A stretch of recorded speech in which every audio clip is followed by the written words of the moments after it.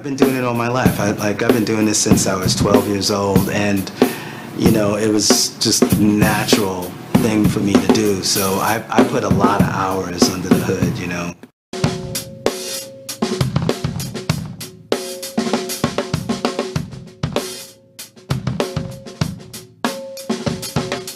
You know, I come from a crazy story, you know, like with the music. The stuff I did, I don't even want to go into it because it was the absolute, you know, I was in a rock and roll environment and I completely went there.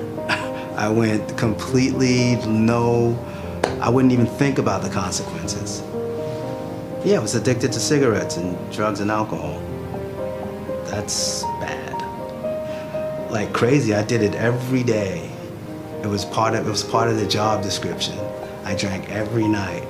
I smoked every day. I had pot every day, you know, and other crazy drugs at one point or the other. So I've seen some really, really crazy and did some really crazy things. You know, I was trying hard for years to break. I wanted out a long time ago. I just couldn't break the habit.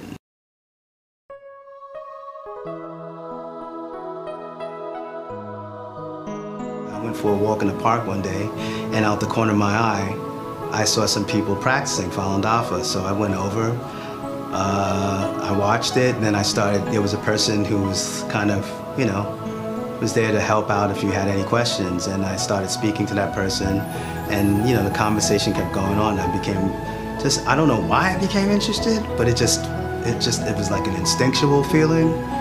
See out the corner of my eye, I pick up the book, and this book is speaking to me. And I'm reading it, and I'm believing it. And I'm believing it like, you know, this is it. You know, this is what I'm looking for.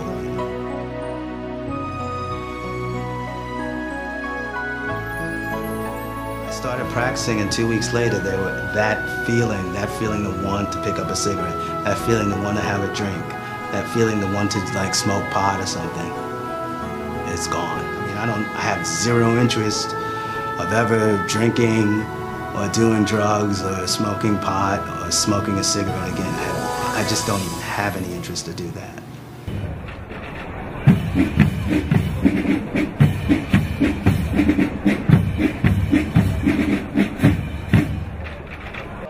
You know, I'll still go out. I'll go out with friends. You know, I'm in a band, so I have to socialize. And we'll go to a bar, and I'm like, what are you drinking? I'm like, sparkling water. And what that leaves, wow, you can still go out and socialize, and you don't have to drink. So it is a huge transformation. So if anything, you know, and the people who know me when it was around there, they know, like, oh, they're like, wow, you know, that's a big change, you know.